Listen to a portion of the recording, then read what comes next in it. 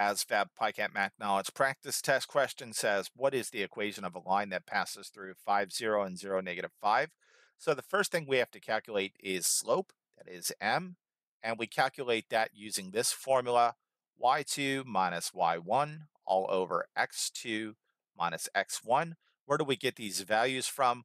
This is x1, this is y1, this is x2, this is y2. So let's go ahead and plug them in.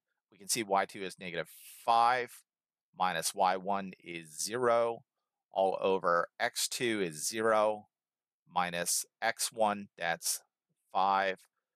This becomes negative 5 minus 0, which is negative 5. 0 minus 5 is negative 5. A negative divided by a negative is a positive. 5 divided by 5 is 1.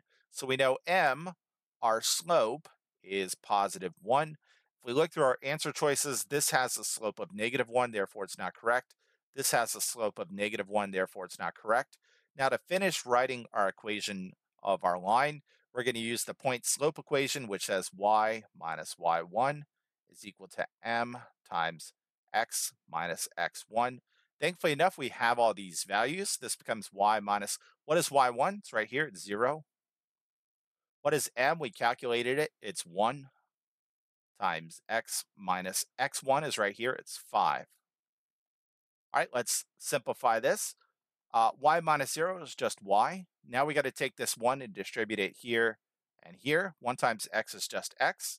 1 times negative 5 is negative 5. So this one is going to be d. Y equals x minus 5.